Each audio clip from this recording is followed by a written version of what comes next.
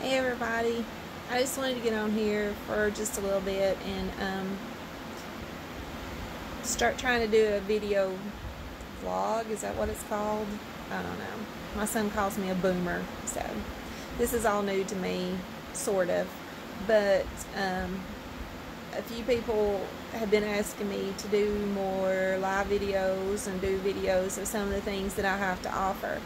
So I'm gonna step out of my comfort zone and try to do that. I have been spending a lot of time at home, and haven't been feeling very well. No, I do not have COVID-19. I have liver problems, and at times I get inflamed, and when that happens, it is very hard for me to even function or get out of bed. So, in saying that, I have looked atrocious for about 2 weeks now. My hair is, like, today I was shocked to even see my hair down. My hair has been up in a bun for 2 weeks, just a ball on top of my head, and no makeup. So if you've seen me going to the post office to mail off things and everything, I'm sorry. A lot of times I get shocked looks at people looking at me, and then they're like, oh, I didn't even recognize you. I didn't, and it can either go either way. Like, sometimes when you look in the mirror, sometimes you think, it's not so bad. I can go out looking like this.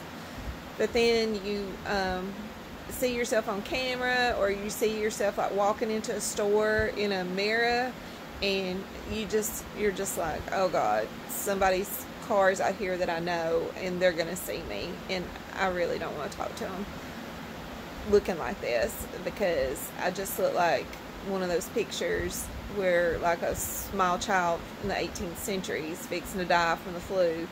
And then they just look at me with, like, pity, and they're like, how have you been doing? Are you okay? I'm like, yeah, I'm fine. I'm really not. Anywho, let's get on to this video of why I want to start doing the videos. If anybody knows me, I make soap, lotions. I don't make the essential oils, but I mix them and make things out of them. Let me give this disclaimer first and foremost. I am not a doctor in any shape, form, or fashion. I do not hold any degrees in anything. This is just my own personal use and experience, and I shared it with people, and they seem to like it. So, with saying that, I do not make any claims that anything is going to do anything for you. But I can say that when I make you something, I make it as clean as possible. And if anybody else, if anybody knows me, they know that I am the biggest germaphobe that ever lived. So in saying that, legally, this is just, it's not medical advice in any way, shape, form, or fashion. So, let's just get that out of the way. I started probably about 10 years ago making candles. That's how I started. And I've always been interested in herbs and healing as natural as possible. And in saying that as well, if you are sick, go to the doctor. I do believe that there is times that you have to have medication prescribed to you. I'm not ever saying don't, quit taking your medicine or anything like that. But for me, if I can help myself with natural products, I'm going to do that first. And but even with me, I've had to take medication. prescribed from the doctor, and that's fine. But I try to be as natural as possible, and especially now that I've been diagnosed with a liver condition, I try to watch what I eat, and I try to be as natural as possible. So I've always been very interested in herbs, learned all about them as much as I possibly could, and used them before. But several years ago, a friend of mine introduced me to essential oils, and so I started trying to learn everything I could learn about essential oils and their healing properties. And then I was fascinated to find out, of course, we've all heard the Bible story of Jesus being born and the frankincense and myrrh, you know, as a gift. Then it was just a passion of mine to find out, you know, how the essential oils played such a role in the Bible. But it was our first medicine cabinet, and it even goes back into Genesis. You know, not Jesus, but the Lord gave us, God gave us the herbs to use, and he talks about it many, many times, about the leaves that he gave to us to use as medicine. And then throughout the Bible, oils and essential oils were used throughout the Bible because that was their first medicines they had. That's what they used for their medicine. And even synthetically made medicine to this day is derived from herbs and oils and different things like that. So, you know, you, of course, ask your doctor before you start using anything. One of my biggest sellers that I have now kind of fell in my lap as well. A good friend of mine just gave it to me. Is the elderberry syrup, and I cannot talk enough about how elderberry syrup has helped me. There's been so much going on right now with COVID-19, and I'm not going to tell you right now that you're going to take elderberry and it's a magic thing from, you know, straight down from heaven. But I will tell you that it will build your immune system. And so to have a strong immune system, of course, you're going to be able to fight off things. And it is a proven fact. And, you know, people think I'm crazy. They make jokes about me. And that's okay. I don't care. I just go right along with it. I've been called a witch, everything else. I'm glad I live in this day and time, because I'm telling you right now, I'd been burned at the stake a long time ago if I'd been back in another time frame. But that's okay. That's okay. I just take it with a grain of salt. But anyway, I tell them, yes, I do believe in the power of three, the Father, Son, and the Holy Ghost. That's my power of three. But getting back to elderberry syrup. Elderberry syrup, what it's done for me, it is, it was in the end of February, 1st of April, a year ago. I was put in the hospital with pneumonia, and I was septic. And it's done a lot of damage to different things, my heart being one of them, from that. But in taking the elderberry syrup and taking it every day, that is the main thing right there, is taking it every single day.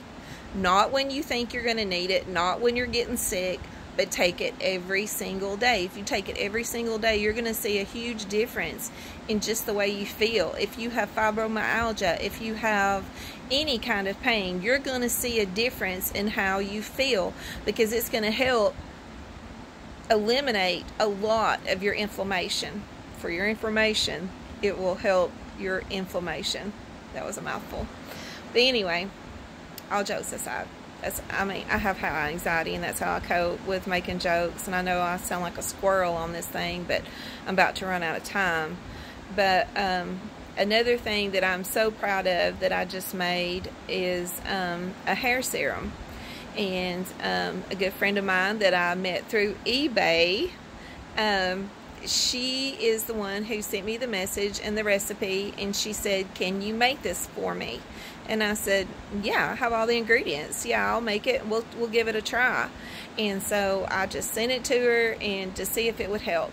Not only does the elderberry syrup help with all those things that I said that it would help with, it also helps your hair and your nails. And like when this stuff started, my hair was already getting pretty long, but I mean, it just started growing like crazy when I started using the hair serum. And I actually have like a bald spot right here, or I did have, and then when I started using the hair serum, I got hair.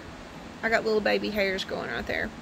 Anyway, so I just you know, if you ever want to try any of my stuff, just give me a holler.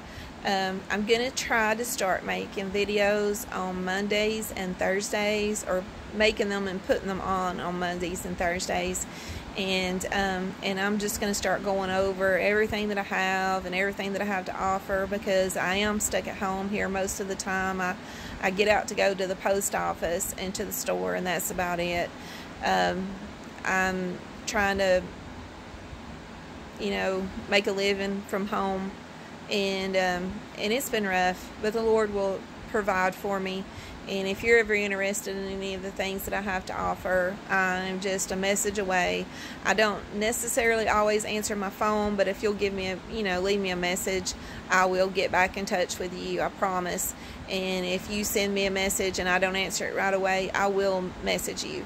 If you need help with anything, you know, send me a message. If you need me to pray for you, send me a message. I'll pray for you. You just need somebody to talk to. You're lonely, send me a message. I'm just a message away. And if you want to try any of my products, like I said, you can get on my my page through Facebook. It's Sand Mountain Heritage Apothecary. And there's a list of things on there. I have jewelry, diffuser jewelry.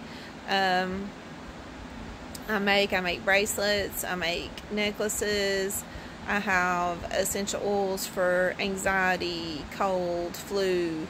The elderberry, I have elderberry syrup already made, and then I have elderberry syrup in the kits. I've started making the hair serum in a spray bottle. I have that available, but I like it in the bottle, where I can use it any kind of different ways. Like I can use it as soon as I get out of the shower, or I can put it into my shampoo. I can put it in a spray bottle with water, and then just like during the day, spritz my hair and just spray it around. Anyway, like that. If you see this right here, this is not highlights. This is age highlights. These are gray hairs. And but anyway, it's in talking about my hair, how long it was so long that I cut recently about 10 to 12 inches off of it. It was all the way down my back, and it got to the point where I could not even deal with it.